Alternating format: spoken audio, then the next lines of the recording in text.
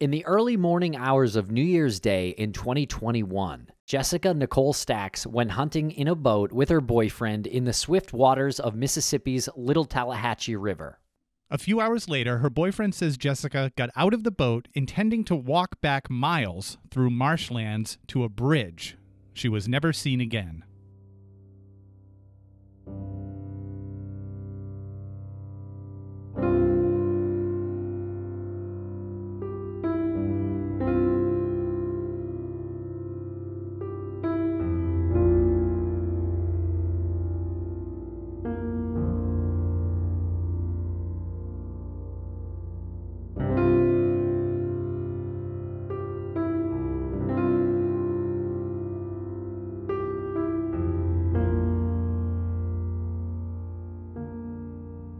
Welcome to Missing. I am Tim, here today alone in this intro, but don't worry, Lance Reenstierna joins us in the conversation today about the disappearance of Jessica Nicole Stacks from Union City, Mississippi on January 1st, 2021. Jessica has blonde hair and green eyes, is 5'4" and between 110 and 125 pounds. If you have any information in Jessica's disappearance, please call the Union County Sheriff's Office at 662-534-1943. And Jennifer Amell also joins us in this conversation, and Jessica's case came to us by way of private investigations for the missing and researched by private investigations for the missing. So please follow them on social media and check out what they do. There are links in the show notes. And the nonprofit is also always accepting donations. And we're also looking for new volunteers, specifically a grant writer and possibly some researchers. So check it out at investigationsforthemissing.org. And if you'd like to hear Missing without any ads at all, there is a link to our premium feed in our show notes. You can check it out at missing.supportingcast.fm. Thanks a lot for listening, everybody. We really appreciate it. Please follow us at Missing CSM on social media.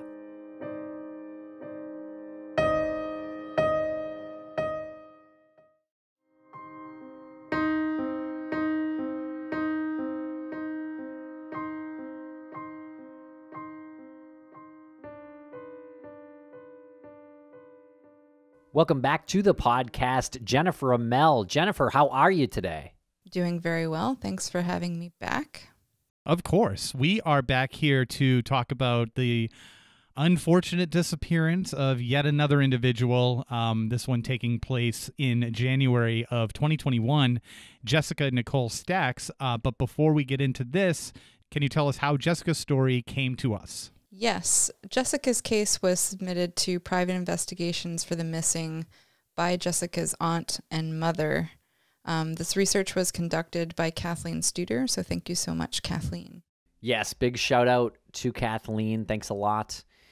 And Jessica went missing on January 1st, 2021 from New Albany, Mississippi. She was 28 at the time of her disappearance. She was born on June 11th, 1992. A Caucasian female, 5'5" in height, about 110 to 115 pounds, with strawberry blonde hair, green eyes, and the clothing she was wearing is unknown.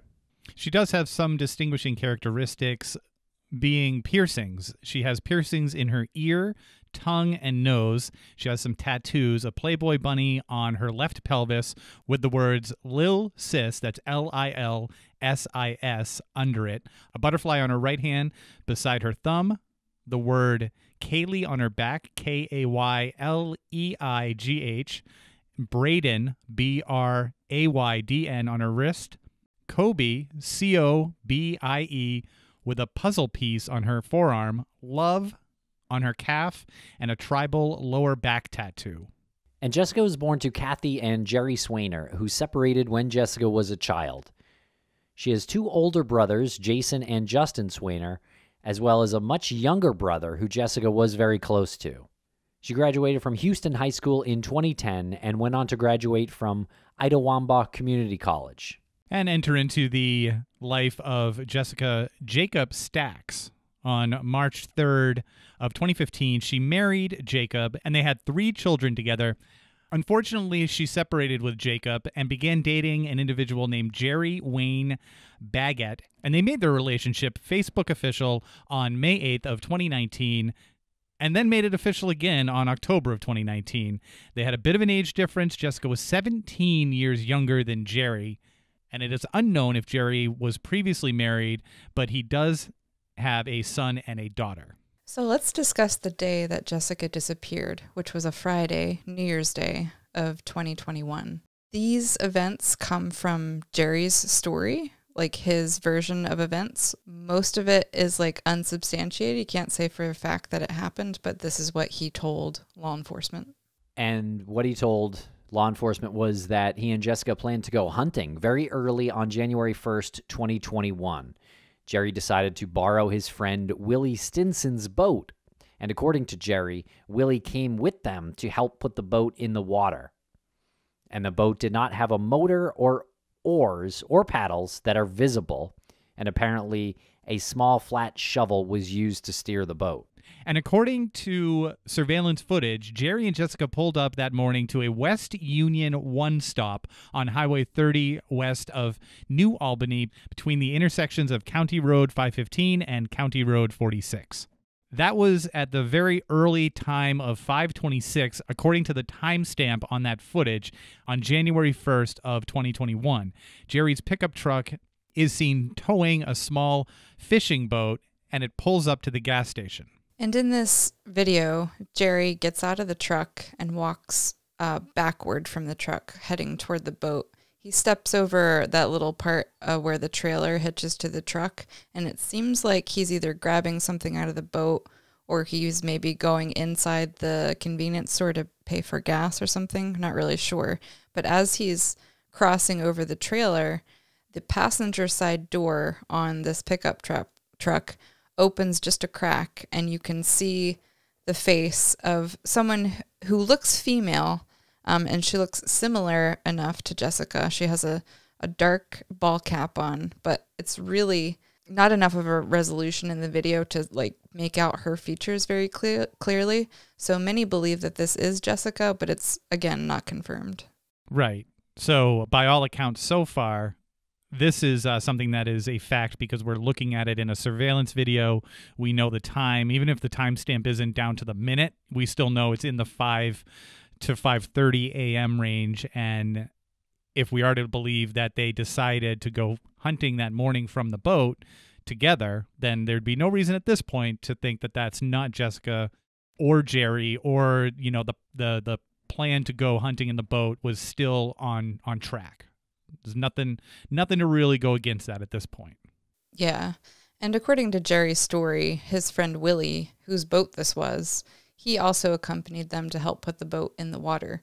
But from the video surveillance footage, we can't see him in the truck, although it is kind of dark, so he may have been in the truck. I mean, there wouldn't be much room for him to sit in a pickup truck. Like, they may have had jump seats or something, like behind the driver and passenger side seat. This moment, like on the video, is so haunting to me because otherwise we have no sign of Jessica that morning at all. It's almost like she knew she had to get on camera to pop her head out like that, because we're looking at the still of it, and it is just enough of a face sticking out where you can make out that this is most likely a female leaning out, wearing a baseball cap.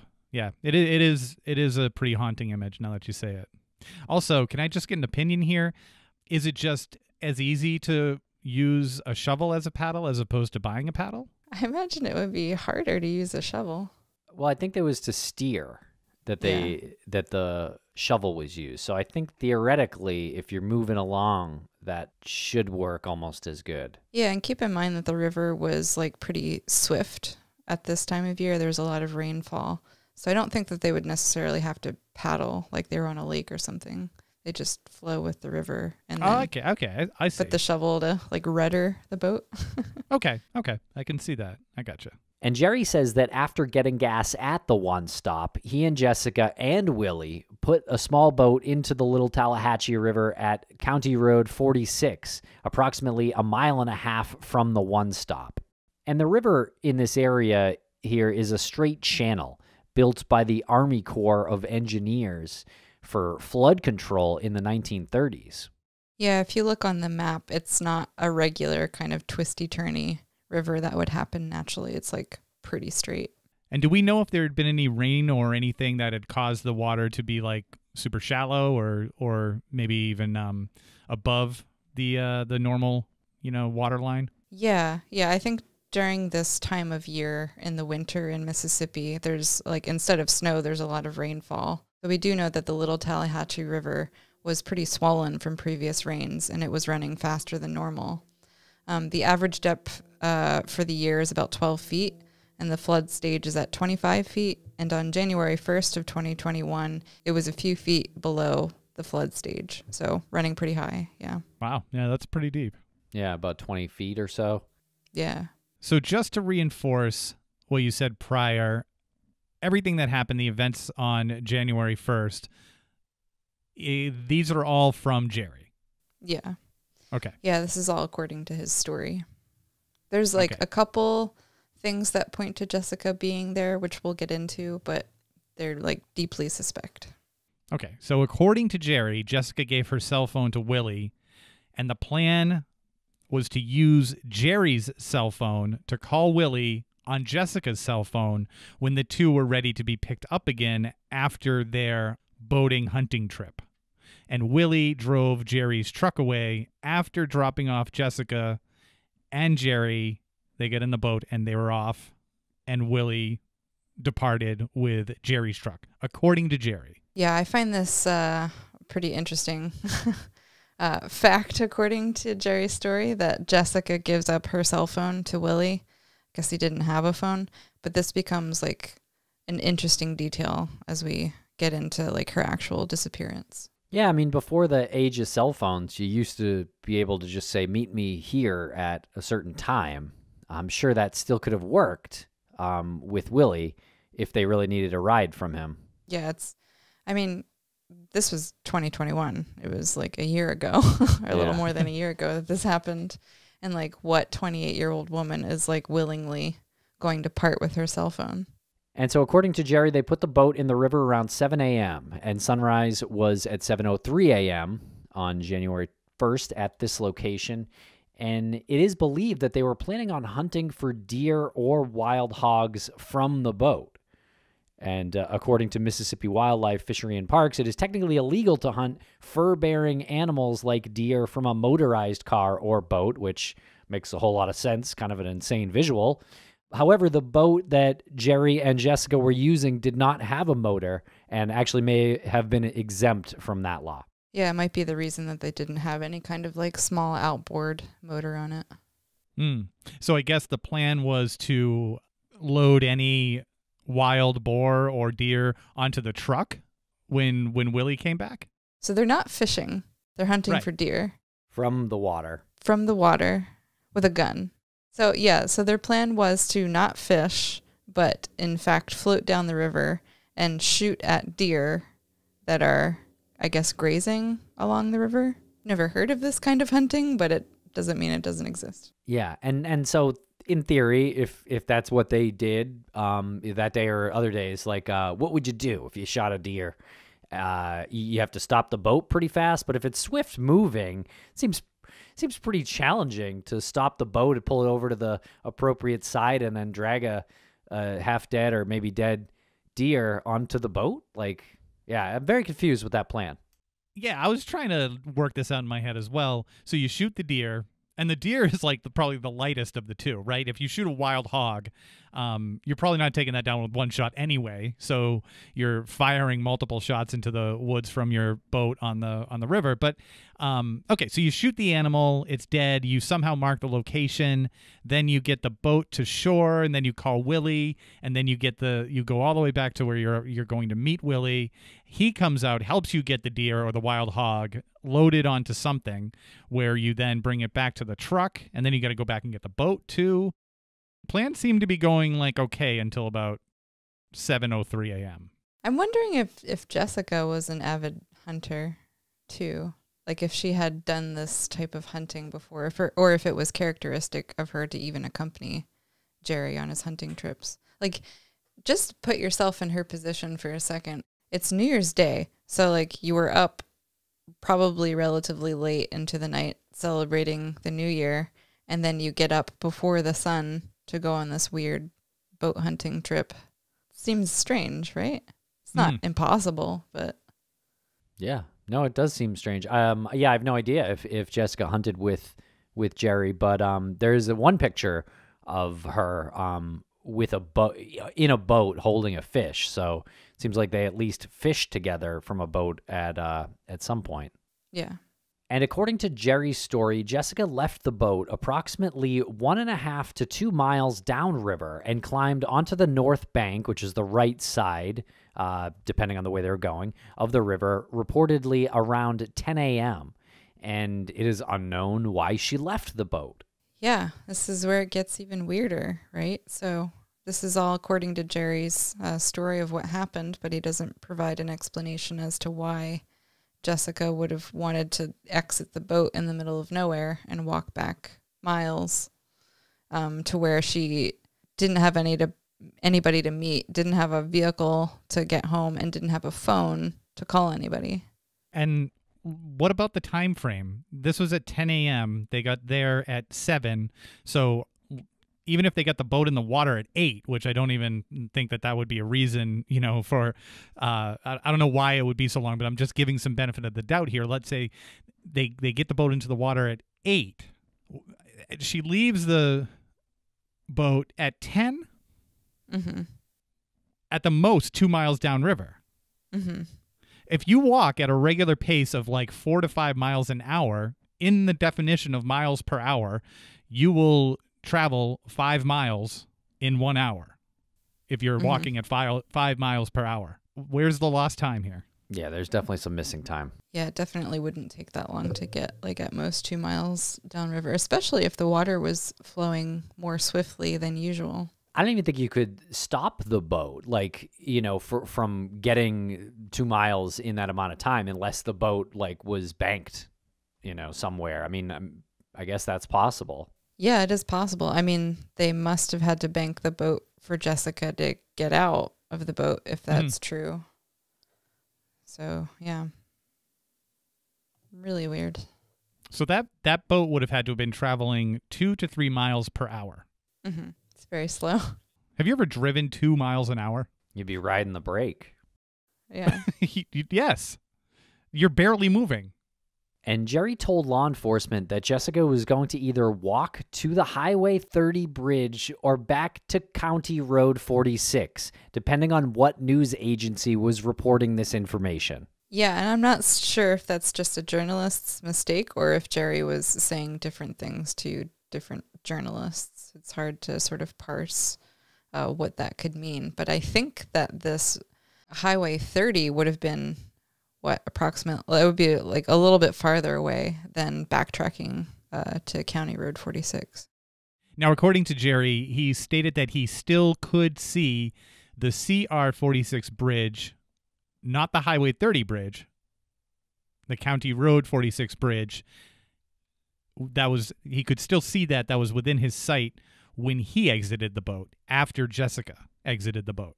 Yeah, so it means that they haven't traveled that far away from the County Road 46 bridge. Although if it was like clear visibility that morning, he could still see like probably over a mile behind. Because remember, this river isn't like twisting. There's no turns or like foliage really to see beyond it.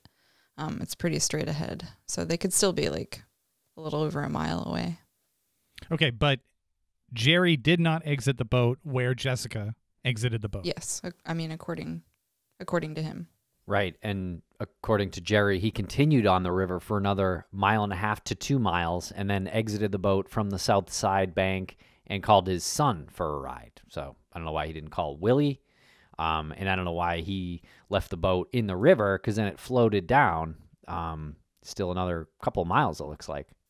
Yeah, so he just like keeps going for a couple miles and then just like abandons ship and then calls his son. Like, that's strange behavior too.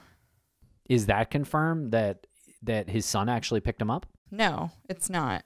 I don't know if law enforcement knows this information and it's just not public, but it's not confirmed that he made a call to his son or if it was even his son who picked him up, but somebody picked Jerry up.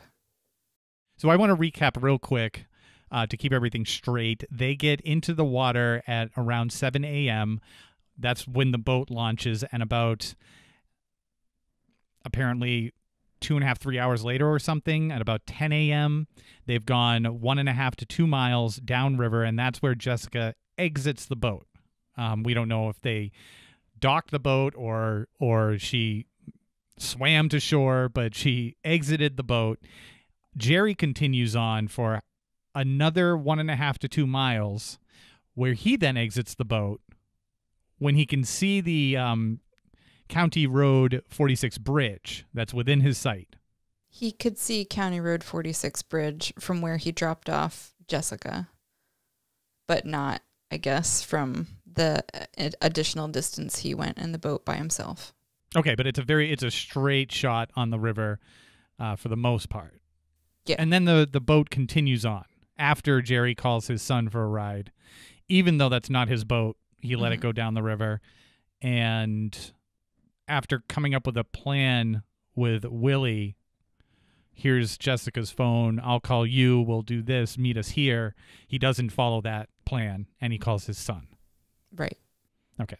And apparently Jerry was inconsistent with where he stated that Jessica was, I guess, walking off towards either the Highway 30 bridge or back to County Road 46.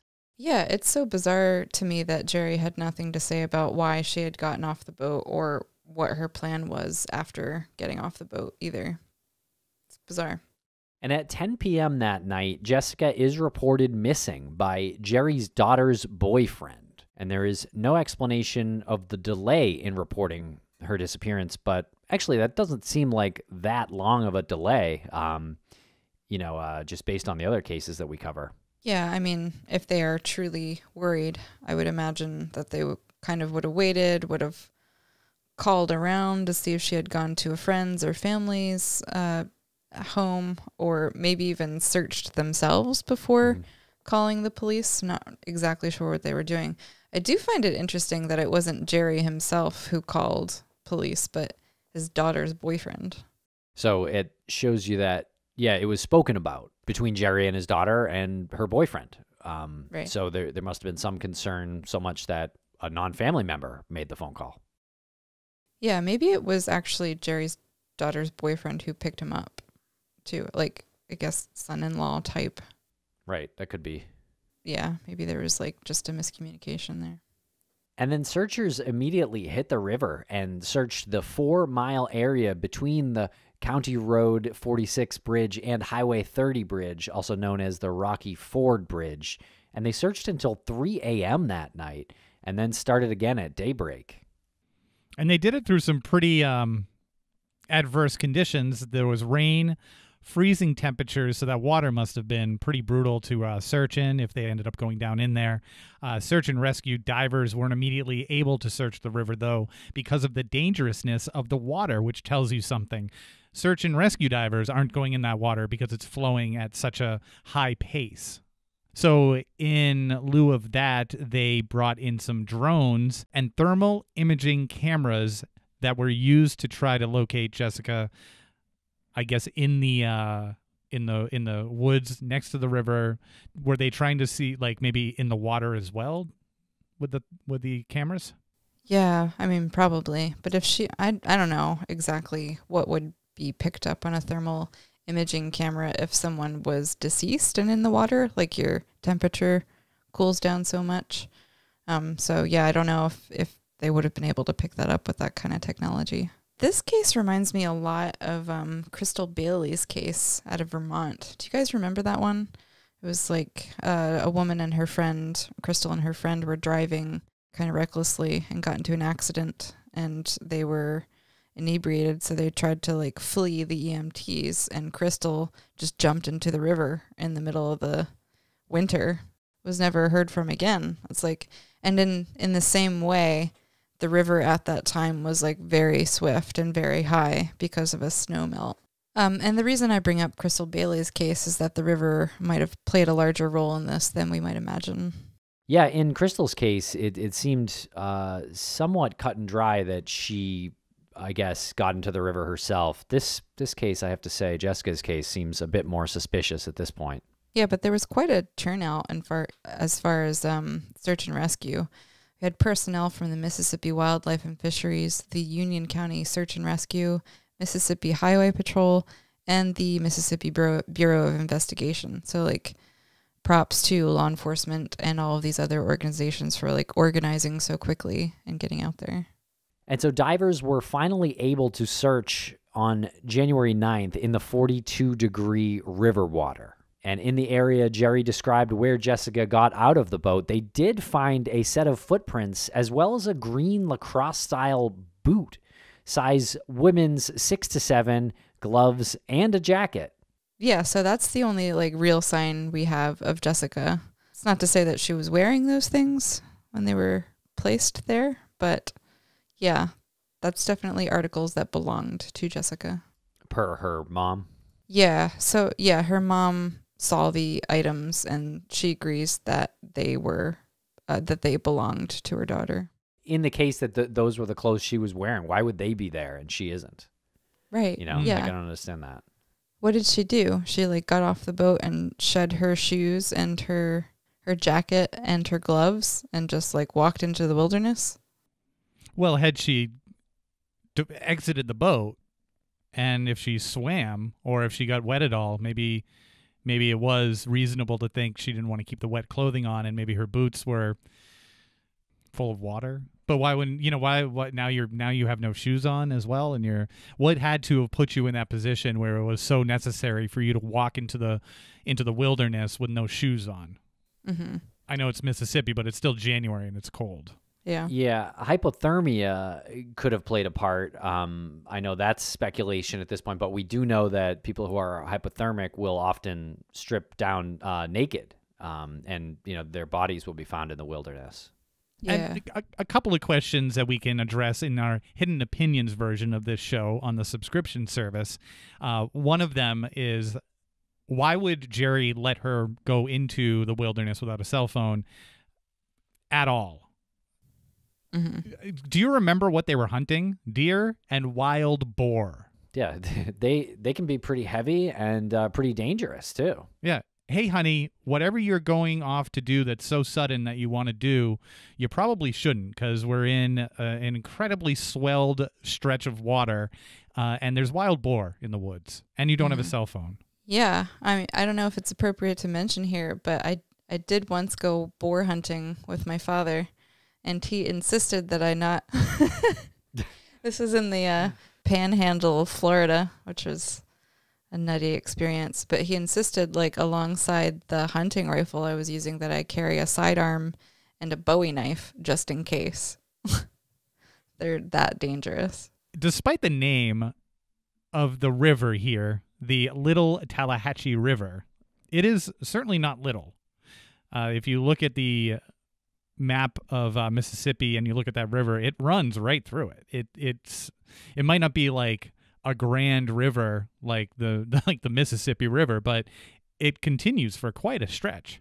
Yeah, it sure does. And it's, like, not a creek. It's pretty wide too. But let's get back into those items that were found of Jessica's. There's something very interesting with her boot. Right. So news reports stated law enforcement described it as if her boots were cut off of her. And that's quote unquote there, cut off of her. So that is confusing to me. I don't really understand what that means, or why rain boots would be cut off of someone.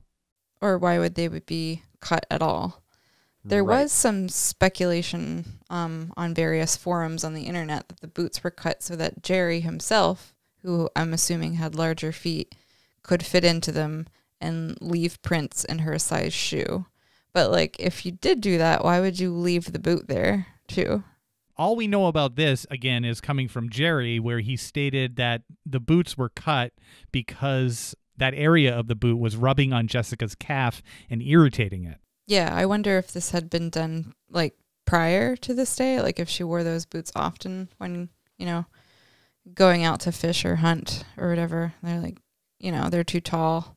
I mean, she was about 5'5", right? So I mean, that's not super tall. So I imagine if she was wearing boots, that's a possibility that they could be like irritating on her calf. Stop it.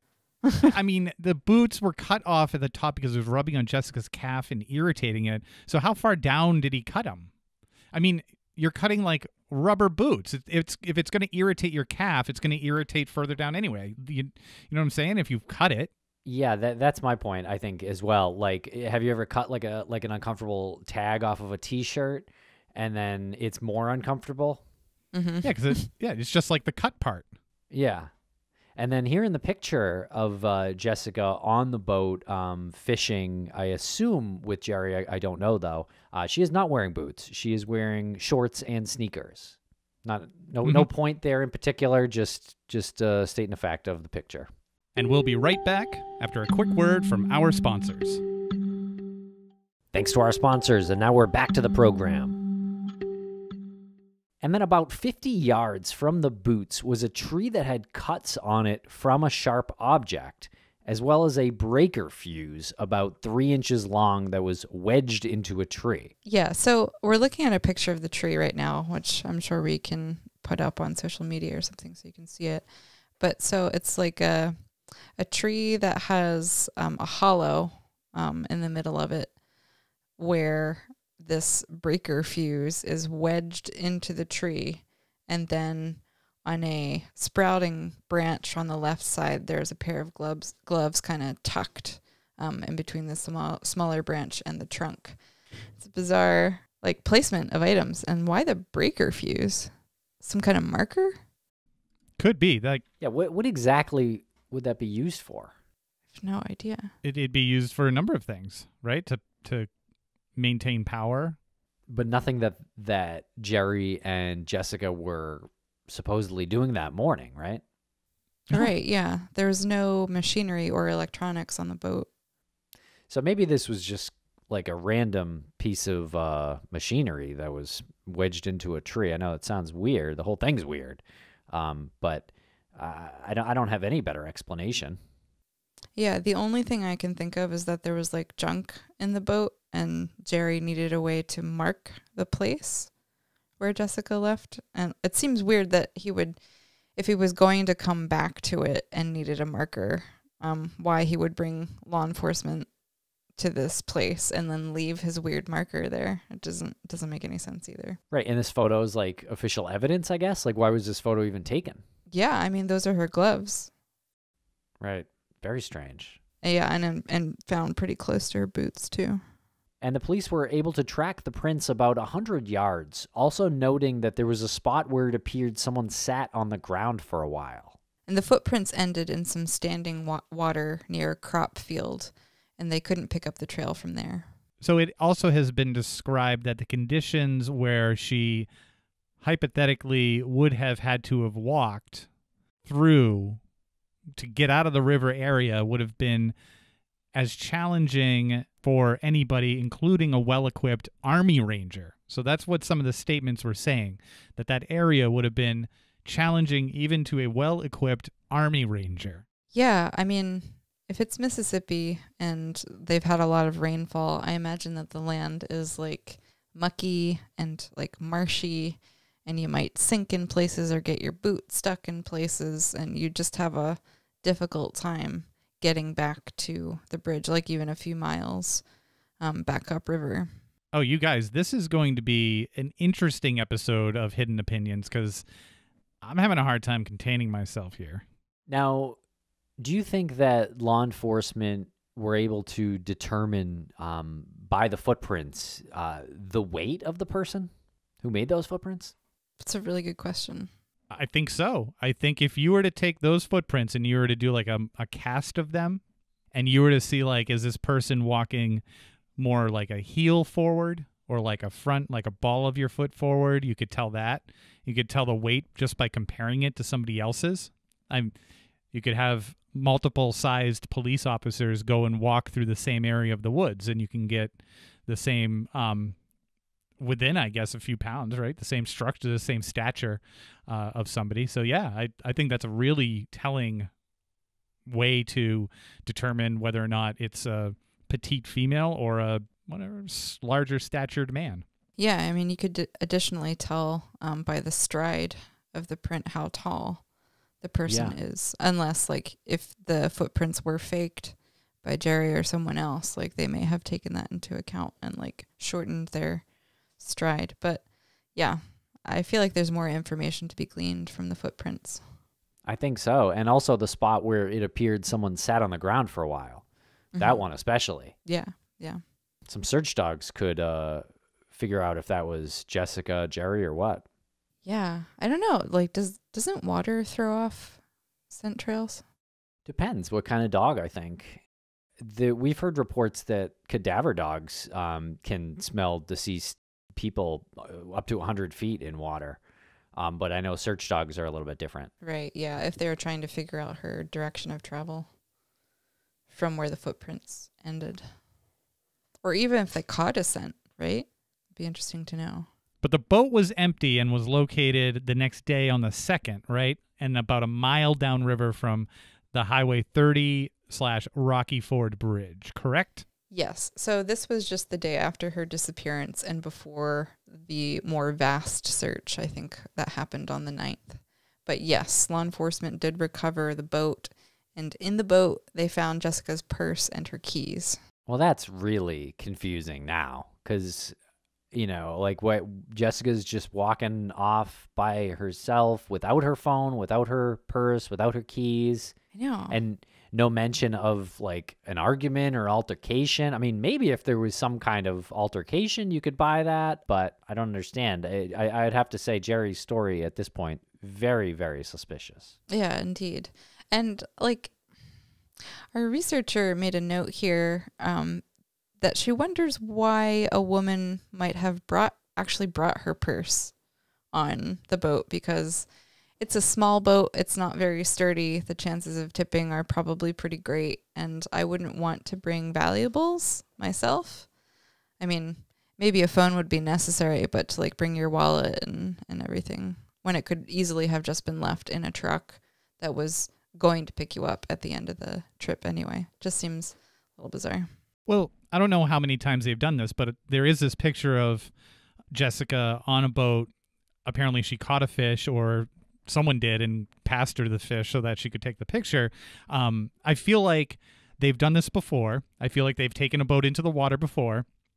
She's got a little backpack in this picture. I don't know how often you two have been in a boat of this size. I haven't that often. And even still, I will take some sort of container that I know is like waterproof, where I would put something like my license or my cell phone, anything I felt I might need when I'm on the boat, but I wouldn't just kind of leave it in my pockets. I think and again, like I've only gone on a boat like this just a handful of times in my life, but that just was something that was a no-brainer for me to get some sort of plastic bag, like airtight bag to put your cell phone in, and anything else that you wouldn't want damaged by water in case that happened. So I'm just wondering, did they have that? And I guess they didn't have that because she took her purse. Because my point is if they had that on the boat, anything of value that was in her purse, she would have taken out if she wanted to take with her and put in this one airtight bag, right? One would think, yeah. Yeah, logically that makes sense, that you would have that bag. I mean, I don't know what kind of preparation they had at this moment. Also, I don't think she was expecting to go into the water. I mean, unless she was, but I don't know. Like, I'm pretty sure I've been on boats where I didn't take that precaution because I didn't go into the water. But let me ask you a question, and then we can get into it more on Hidden Opinions. When you got onto this boat, was it to go fishing at the break of dawn or to go hunting at the break of dawn? No, I've been fishing once at the break of dawn, never hunting, period. No judgment against either. It's just not my thing. I feel like everything leading up to this detail about her taking the purse on the boat is weird to me, because they had a pretty good plan, at least like well thought out, with how they were going to communicate with Willie. And they had enough of a plan to wake up that early in the first place and go on this trip and get the boat in the water at 7 a.m. All of those things would suggest to me that when the decision time has come to figure out whether or not you're taking your purse on the boat, you see where my confusion is? Like, everything else seemed like they knew kind of what they were doing. Yeah, there seemed to be some sort of plan. I don't know. Yeah, I don't know either. I'm stuck. One thing I find interesting is that Willie actually turned in Jessica's phone to the sheriff, apparently, and also Jerry had a hunting gun with him that day in the river, and that has also been taken into evidence by the Union County Sheriff. Does that mean that this is, an active, suspicious disappearance? Or I guess not necessarily? Seems that way. I don't know what the official designation of this case is, like if she's like missing, endangered, or if it's a suspected homicide. We don't really know. But it's interesting that they did collect the gun. And it's unknown if they have run any tests on the gun or if there's been any forensic exam of Jessica's phone or any of the other individuals' phones. Yeah, or like the boat, too. Did they, analyze the boat? Did they swab for DNA or find blood or like any evidence of a struggle that took place on the boat? I'd be interested to know that, too. Union County Sheriff Edwards has expressed frustration at the divide in the community since Jessica disappeared. He has stated that there's no evidence of foul play in this case, despite many accusations and speculation on social media and, I guess, podcasts. It's hard not to with this set of events, I understand.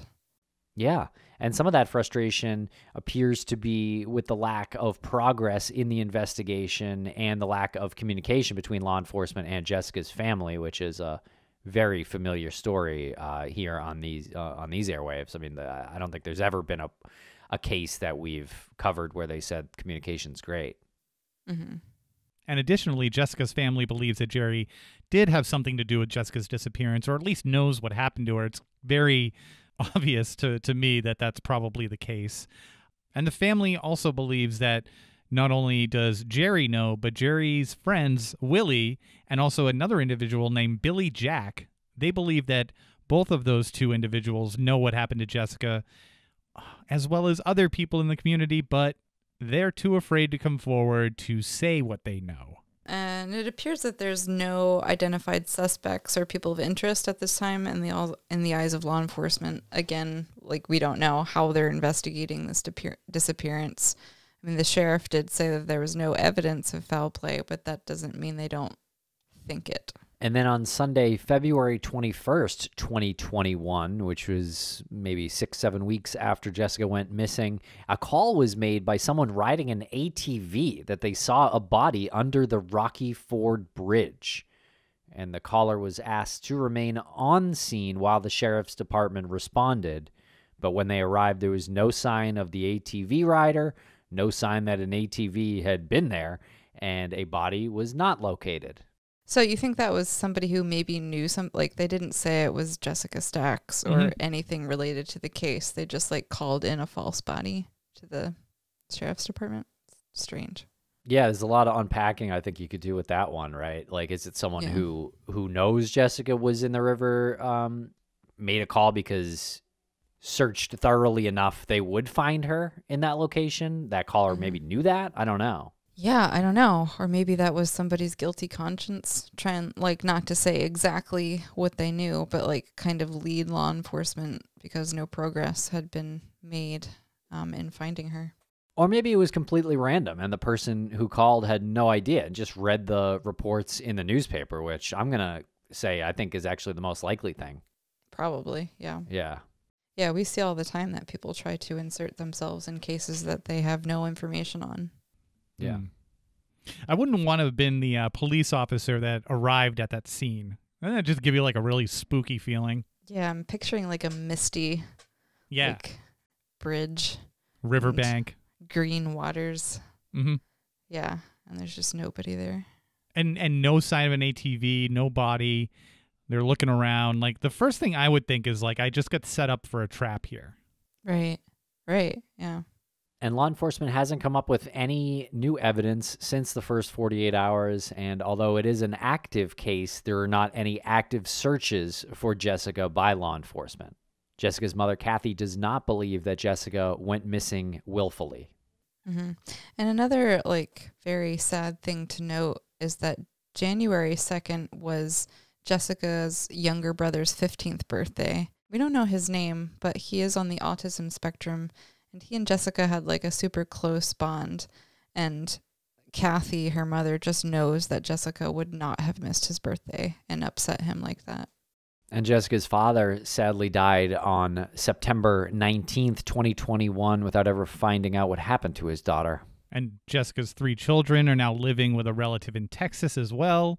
So her poor brother doesn't understand where his sister went. He's on the autism spectrum. The father died without knowing what happened to his daughter. The 3 children are living with a relative in Texas. And somebody out there is just living their life. Somebody out there has just moved on from whatever happened to Jessica. Yeah, there is another thing to bring up that may be a little bit controversial, but according to Jessica's mother, Kathy, she posted on social media some pictures of her daughter, Jessica, and these pictures are pretty disturbing. Jessica looks beat up. She has a black eye. She has cuts on her forehead. They seem to be from 2 separate incidents, and Kathy says that, she insinuates that Jerry was abusive to Jessica and was violent toward her. But Jessica had never reported any domestic violence. I mean, it barely looks like her. Yeah, I wonder, these pictures look like Jessica was somehow trying to document her injuries too, which, victims are instructed to do after they are injured, just for any kind of legal process that has to happen. So Jessica for sure was violently abused. We just aren't totally sure who did it. But Kathy seems to believe it was Jerry. And if you have any information in the disappearance of Jessica Stacks, you can submit a tip to Detective Jimmy Edwards of the Union County Sheriff's Department at 662-534-1943. And it's just so tragic to hear that Jessica was violently abused by somebody and that a report was never made. If you yourself are a victim of domestic violence or you know someone who is, you can reach out to the National Domestic Violence Hotline at 1-800-799-7233.